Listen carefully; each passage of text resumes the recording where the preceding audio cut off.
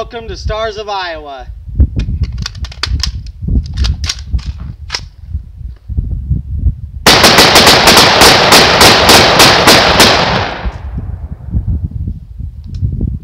Woo! Every brother that's caught in the crossfire, that's caught in the crossfire.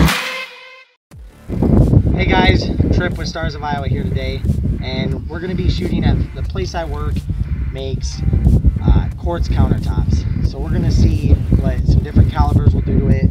I've got a 22, a 223, a 12 gauge shotgun, and a 9mm. So we're going to see the differences between what it does to it. So we're just going to get to it.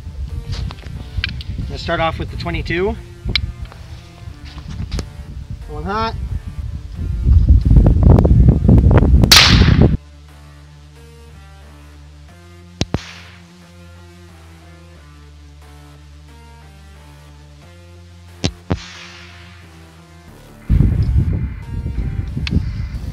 Check it out.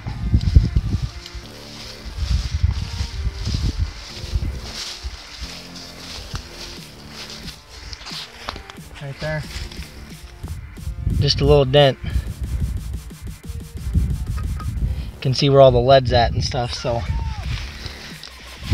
there you go, guys. Quartz is bulletproof to 22. Probably go with the 9mm. We'll go with the 9mm next. Full metal jacket. We are going hot.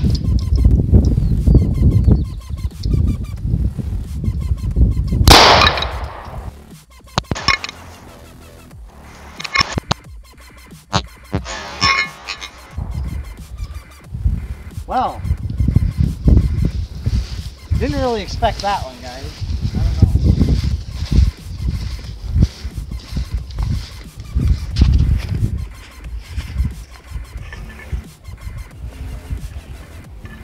Trying to see here. This puzzle. It came off like this.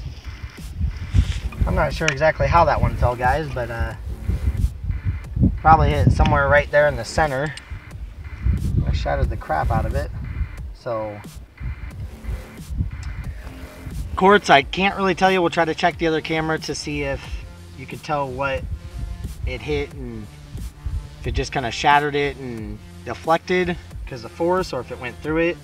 Can't really tell you if that one's bulletproof or not, guys. So set these small pieces off to the side. I'll try to get this bigger piece up and we'll go to the next one.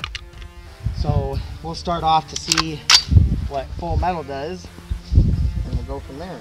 So I am going hot.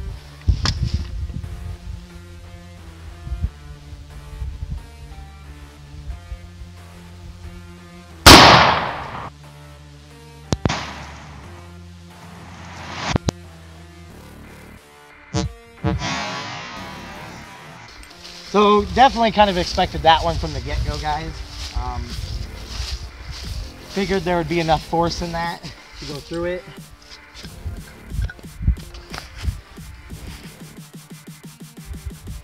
Probably hit just right in here down the corner.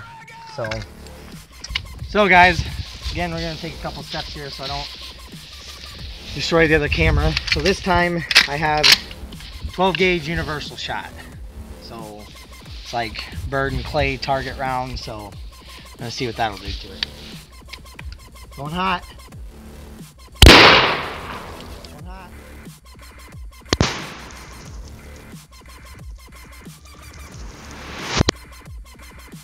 Going hot.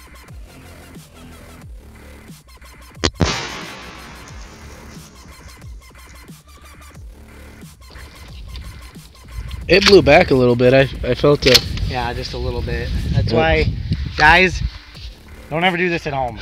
Okay? Do it with a professional, someone who's been doing it for a lot of years. Do not try this stuff at home. Safety first, guys. Yep. So,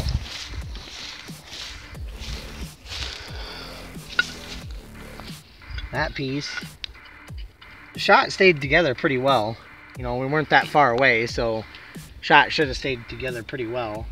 Is it? That's what I'm wondering. Did it scatter it a little bit? Yeah, it's got It's got in some there. nicks in it, guys. Yeah. I don't know if you can see it on the camera, but Yeah. So, all right. So the next treat that we have for you guys is I have a whole nother piece. We're gonna see what a 12 gauge slug will do to it. Now, obviously, guys, this one is just for fun. We can pretty much guess what this is gonna do to the rest of the calibers did. This one's just for the fun of it. All right, going hot.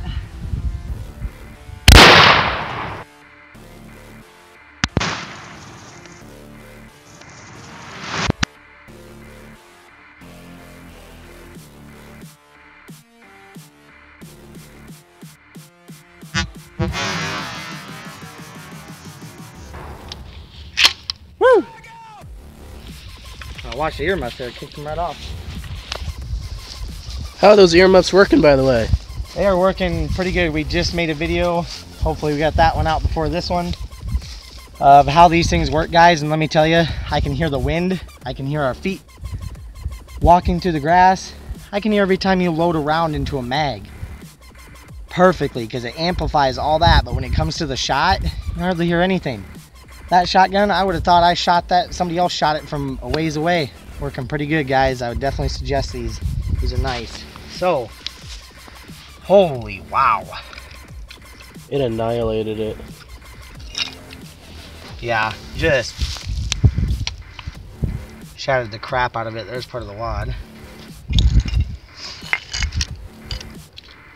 I'm gonna try to see if we could find where the slug impacted, but I don't know if that's gonna happen.